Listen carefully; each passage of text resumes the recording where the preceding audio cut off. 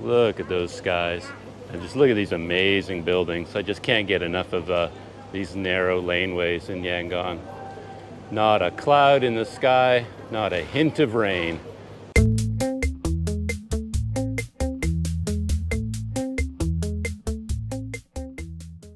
Passing by another one of these just interesting little housing units with the balconies. I mean, if I could dream, I would dream of having a little apartment like that with a balcony. If I had one of those, I mean, you would never get me off it. I would have a chair out there with a little table, a book to read, a cup of coffee. Every afternoon I'd be out there enjoying the fresh air and reading my book. You'd never get me off that balcony. And all these places in Yangon, as far as I can see, they all have these amazing street-side balconies, and if not balconies, these big shuttered windows that you can open. Incredible city. And even these modern new buildings here, a little bit more modern, even these have open balconies all up the front there. Of course, they often end up being just laundry stations for a lot of families. But for a single guy like me, that would be my drinking coffee and reading the latest Graham Greene spot. This is a very busy market area all around here. A lot of electronics, household goods, food, everything you can imagine.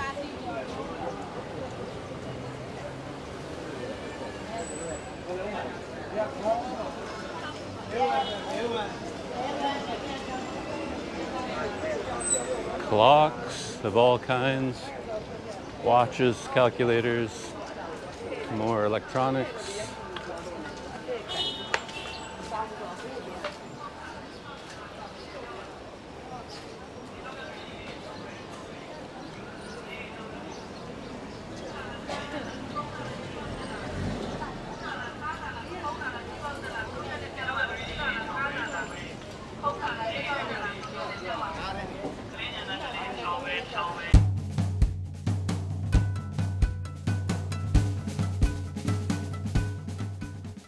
Okay, time to stop messing around and head straight to the museum. I think I'm kind of walking in the direction of Dagon Pagoda. It's the general direction I'm heading in. And along this road, I should pass by a train station. I think it's one of the stations that the circular train stops at. And then I come to a fork in the road, turn left on the fork, and then start working my way, zigzagging over to the museum. When I was looking at the Kettle, a local man stopped, spoke English very well, and he wanted to help me with my purchase. So he was interpreting and translating for me between, me and the shopkeepers. And I was just gonna buy the Kettle and go. Testing an inexpensive product like that hardly seems worth it. But he insisted that they plug it in and show me that there is an electric connection, that it does work. I was a bit worried about that because you're not supposed to plug these things in without water in them. That's how they blow up. But they just plugged it in real quickly. The light on the front turned on, which meant that something is working. And then they unplugged it, plugged it in again, light came on, unplugged it. So as far as they're aware, it works. We'll see how well it works actually boiling water. Wow, here's a site. A church. Look at that. Beautiful church tower.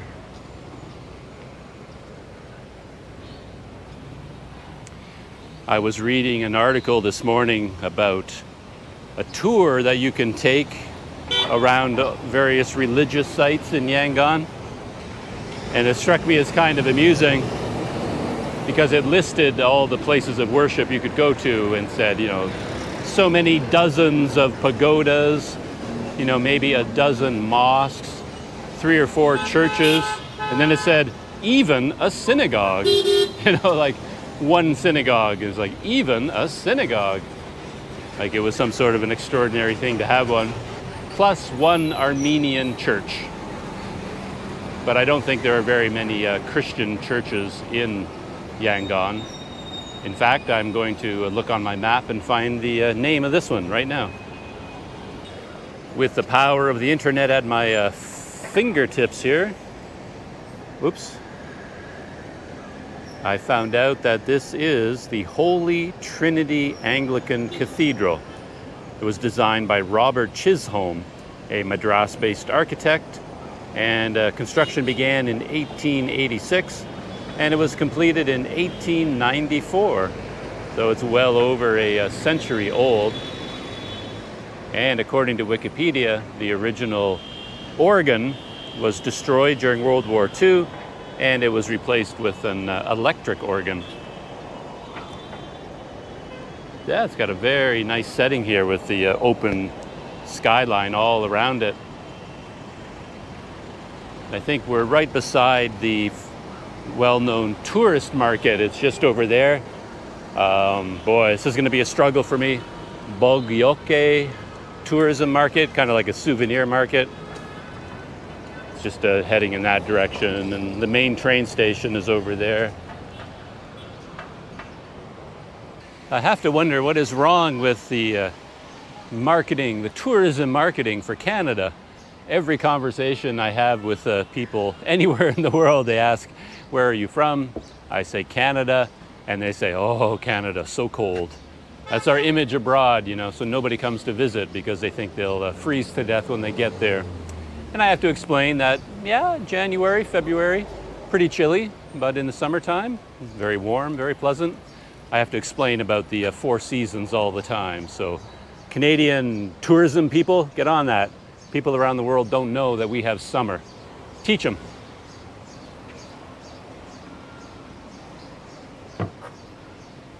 There's a nice view of the front of the cathedral.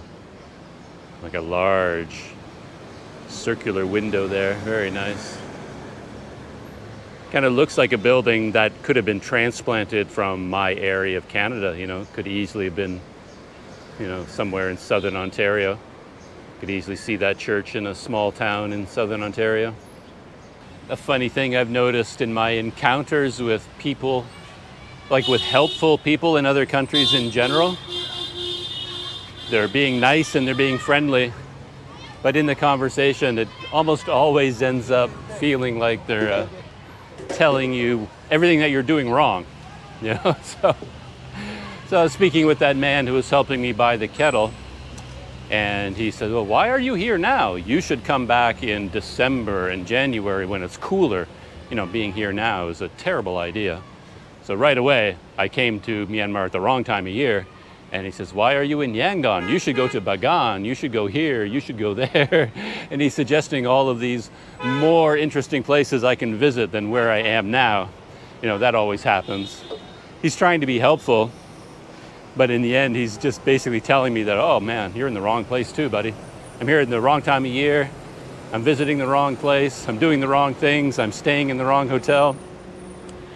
He asked me why I wanted to buy a kettle. And I said, well, I like to, you know, make a cup of coffee in my room. And he's like, why do you do that? You know, that's a really dumb thing to do. You know, in the hotel, can't they make coffee for you, right? So in his attempts to help me and make my life better, he basically just tells me all the things I'm doing wrong in my life.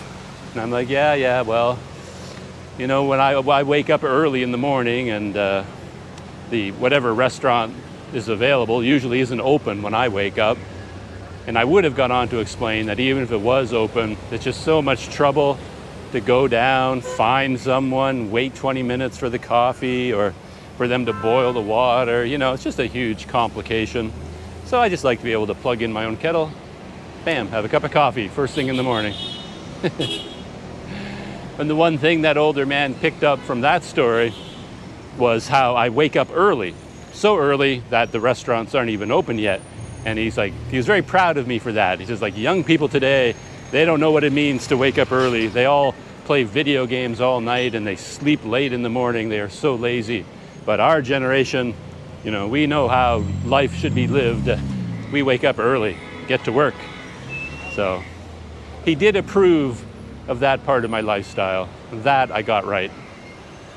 I've entered a different part of Yangon. Much wider streets, a lot of traffic. I'm outside of all the busy market lanes now. But one great thing about this street, I mean, look at this huge sidewalk. It's amazing.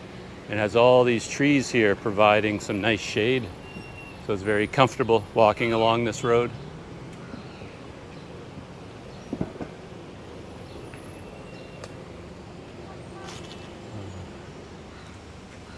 Another little apartment building on the side.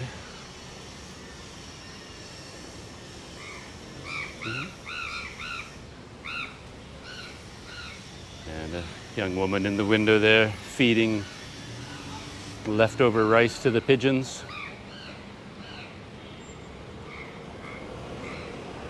There must be something symbolically valuable here in the culture about feeding pigeons, because they do it a lot around Sule Pagoda on most of the intersections. You see women sitting at the side of the road with piles of corn, and they put the corn on little plates, and then people buy the corn for a few chat, and then they throw it to the pigeons, and the pigeons all come and eat the corn. And I guess they gain some kind of merit for doing that. But I don't know why pigeons would be considered symbolic and giving you this benefit to your life, giving you good karma kind of thing. This is an older water station, more traditional. Has the drinking water inside these clay pots. Yeah, that one is full, half full. And I have this vague idea that clay pots keep water cool, I may be wrong about that, but I have that feeling. I always think of cool, fresh water coming out of a clay pot like that. I'm not sure who maintains this site. That's a very good question. Someone has to come here with buckets of water and fill these up. Perhaps this sign explains it all, but I can't read the sign, of course. It's probably done by a Buddhist monks from one of these nearby pagodas. The things you stumble across walking around. The Myanmar Table Tennis Federation. Seems to be connected in some way to this. There's a big hotel here called the Olympic Hotel, and there's kind of a swimming pool there.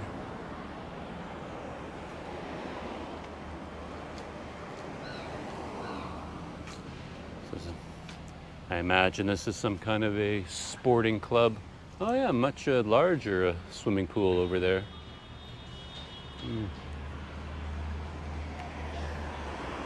This morning I was reading about the Strand Hotel here in Yangon. The Strand, of course, is one of the most famous hotels in the world, a luxury hotel. A lot of famous people stayed there over the years. George Orwell, Somerset Maugham, all these famous writers. Rudyard Kipling, I believe, stayed there. And it has quite a history. And at one point, it had to be renovated. It was getting out of date, and it hadn't been kept up. And it was used during World War II to house Japanese soldiers and officers. So things were not in the best of shape. But then a new company bought it, and they renovated the whole place top to bottom. But apparently they did it in such a way that they kept all of the original style and architecture features and content. So all the teak, mahogany, marble, everything like that, they just kept it all. And they did such a good job with that they were awarded a plaque by the Yangon Heritage Trust, which is a local organization dedicated to preserving colonial buildings and historic buildings in Yangon. But because they stuck so carefully to their roots, they did not add modern features like a swimming pool or a gym, things like that. So in the high season, you could be paying as much as $500 a night for a room there. Each room comes with an individual butler, I read. In the off season, I think right now is still considered somewhat the off season. It's about $350 a night. And you pay all that money and you still don't even get a swimming pool. But apparently you do get a very luxurious setting. And as I said, you get your own butler. I was reading about the Strand because one of my ideas for today was to go there and pop inside, look around, and perhaps have a cup of coffee in their cafe or restaurant. But the more I read about the place, the more I realized I had no business going in there. And they have some limited dress codes. And I read something about how they can supply a jacket for men that don't have a jacket.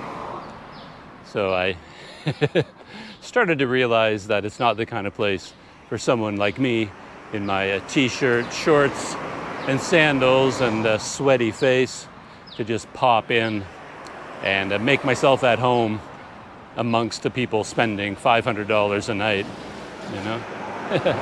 Who knows whether they would even let me in. I mean, if I did go there, I'd probably make sure to wear long pants. But even at my best, I'm not going to be dressed to the levels expected by the Strand, I'm sure. I've reached an intersection where I'm expected to turn left. Got about 1 kilometer to get to the National Museum. It's been a very nice walk. All these overhanging trees providing the shade. Very pleasant. Oh, getting closer. It's a little bit confusing at this point where the museum is. The address lists it as over there on a main road. But when you follow the Google Map directions to get to the building itself, they direct you down here, about half a kilometer. So I'm going to check out this side first. I wonder if this is the wall for the museum grounds. Could be, because I understand that they do have some very valuable items in there. Oh, apparently not. That is the Indian Embassy residential compound. And perhaps that's why it's so heavily fortified. And up ahead, there's quite a tower. It almost has a look of a prison. And a lot of the police trucks there as well. So this could be a prison up there too. So where is my museum? It should be right here, but it isn't. So maybe it really is over on the other side on that busy road. So Google Maps led me astray again, apparently. Said the entrance to the museum was there on that street, but that was the Indian Embassy and a police station. And I think I have to go over to the main street over here, Pyay Street, something like that. Turn left, and then the museum should be down that way, I think.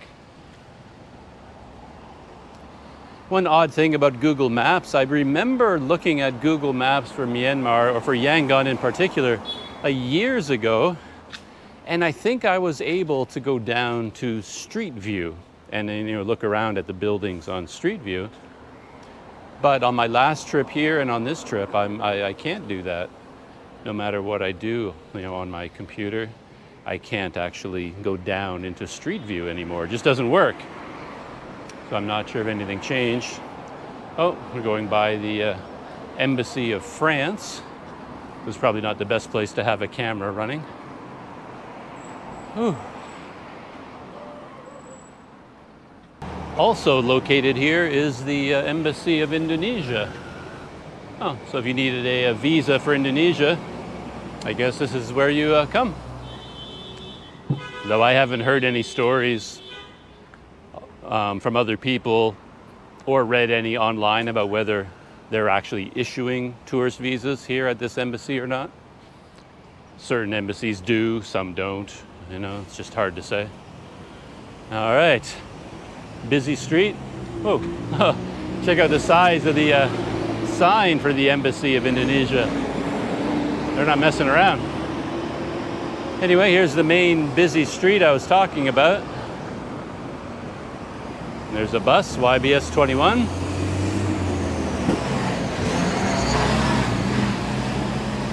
On my way back from the museum, I'm thinking maybe I'll hop on one of these buses. It's such a main street, you can get on a bus over there, I'm sure, and it'll take you, back downtown. Somewhere, anyway. And I'm hoping the museum is up here on the left. We will find out.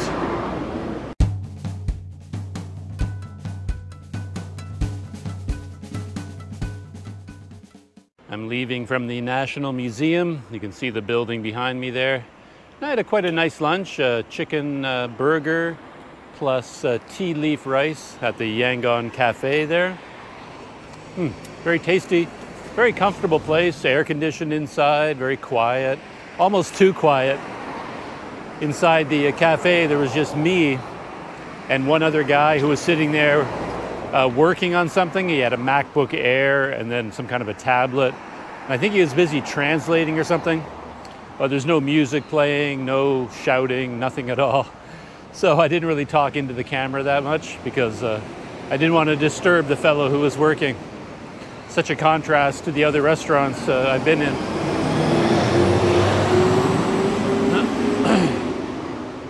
So I thought about taking a bus, but I'm going to start off walking. Go back by a different route, maybe see some new things in a different neighborhood. I looked at the map a little bit, and I'll be passing by a hospital, a nursing school, and I'll be passing by a hotel that I've been curious about called the SAT Hotel, SAT. I've nearly stayed there a few times in my previous visit because they had some, adequate looking rooms at a very good price. So I want to see what it looks like from the outside. This is the name of the main road, by the way, where the museum is located. Pyay Road, something like that.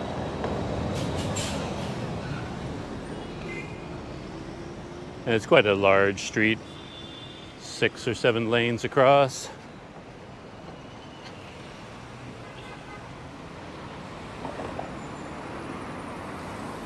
This area seems to be something of an embassy district. And this is what I was talking about earlier. I thought I'd be going by one of the train stations on the circular train, and here it is here, the Pyay Road Station. And they have a ticket office here. And this is the map of the circular route. So I guess we are right here at Pyay Road, and there's the central station.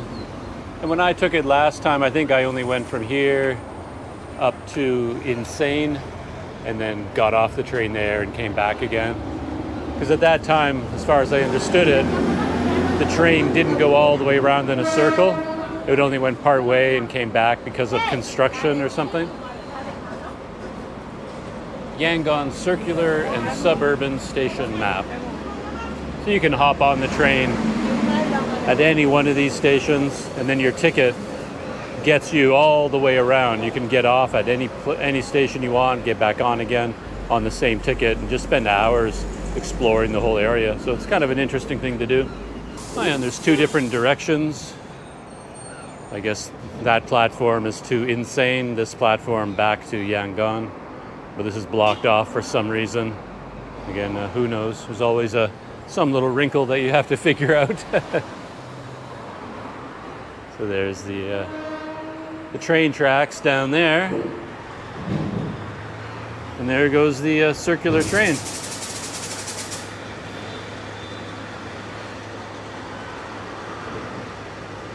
Heading to Yangon Station.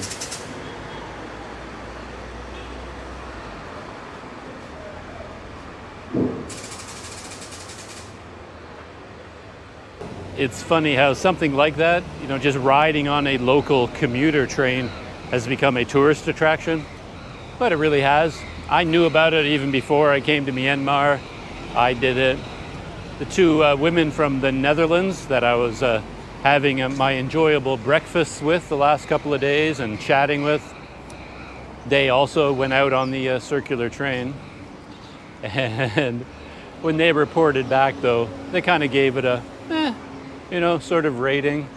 I think you can end up on an old traditional train that's quite interesting, or you might end up with a newer, more modern train, and then you feel like you're just riding on the train around the city. It doesn't have that cultural experience feeling to it.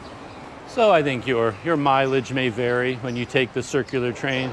You might have a great experience, or you might have just a kind of ordinary one. But as I said, you can also use it as a way just to explore the city. Every time you go by an interesting looking station, you just hop off the train, go look around, grab a snack or something, then hop back on the train again and keep going. Slowly but surely making my way back to Sule Pagoda and my guest house. And I think this guy is a recycler. He's just calling out for anything people want to get rid of. He's got an old fan there that he's got.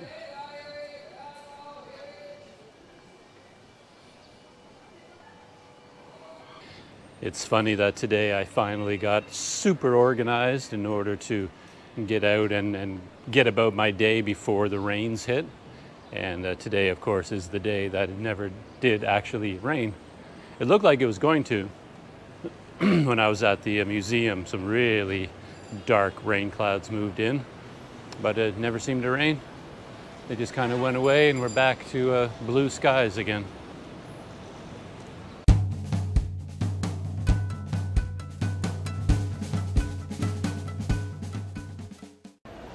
Well, I've come full circle. I'm right back at the Singapore Food Junction. One thing I just noticed is in the building across the street, way up at the top, there's the 888 KTV and Skyway bar. I wonder if that place is actually open. You get perhaps a nice view of this part of the city from up there. So I'm almost back at my guest house. There's a Sule Pagoda right there. And my guest house is just down one of these side streets.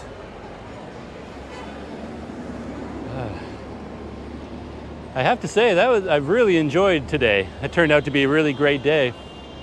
Starting off by stumbling across this market area here and then going inside all these buildings. That was really quite interesting. And the National Museum, I thought, was well worth the effort of going to check it out. Especially since they had that Yangon cafe there. To me, that always helps a lot. You've got the museum experience, and then you can sit down in some comfort and have a cold drink and kind of let the experience settle. I really like that.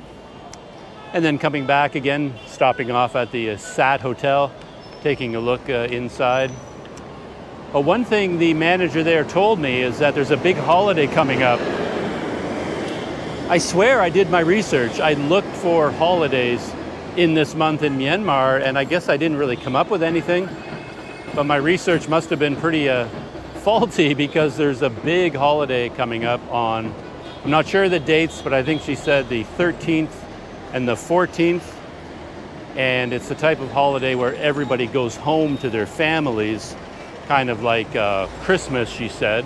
It's a sort of a maybe a harvest festival, full moon festival, involves lanterns, all this kind of thing. Very similar, I guess, to lantern festivals in Taiwan and places like that. Anyway, as far as it relates to me, she was saying, well, if you're taking a train or a bus anywhere over the next few days, you better get on that, because everything's going to be booked if you leave it too long, because everybody's going to be going home for this holiday. So that was that was good information to get. So tomorrow morning, I think I'll head to the train station and book a train to Mualamin. I'll have to learn how to say the name of that city. So from up here on the pedestrian bridge near Sule Pagoda, I think that's the end of my day here in Yangon. At least the end of my day as far as this video is concerned. I'm really looking forward to being back in my room, plugging in my brand new little kettle. I almost forgot about that adventure today. My electronic cup, I think it's called. I'm going to plug it in, see if it explodes or whether it actually heats up coffee for me. But I only have that experience left for today, and I will see you in the next video.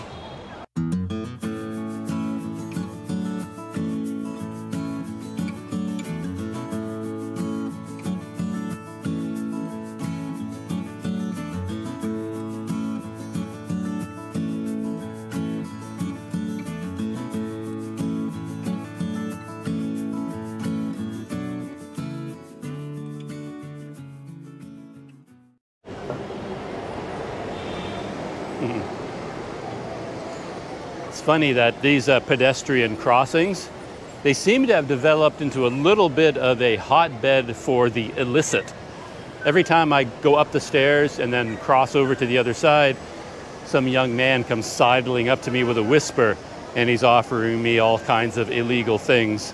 And I have to tell him, no thank you, no thank you, that's not my style, you know. And they eventually get the message that I'm a very wholesome individual, and they leave me alone. But every time I cross over that bridge, the same young men approach me with the same offers, you know, again and again. And you can guess what they're offering me for the most part.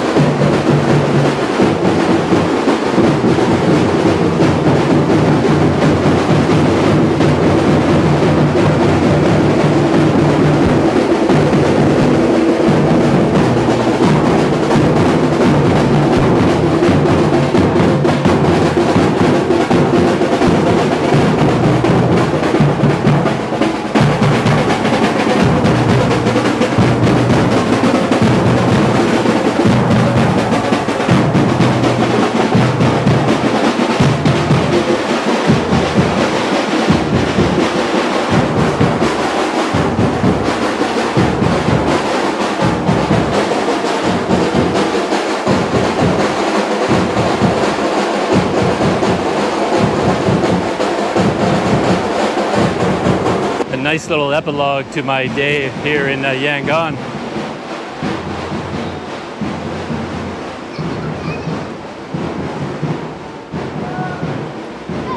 With the drumming, you are getting a lot of people in the balconies coming out to see what's going on.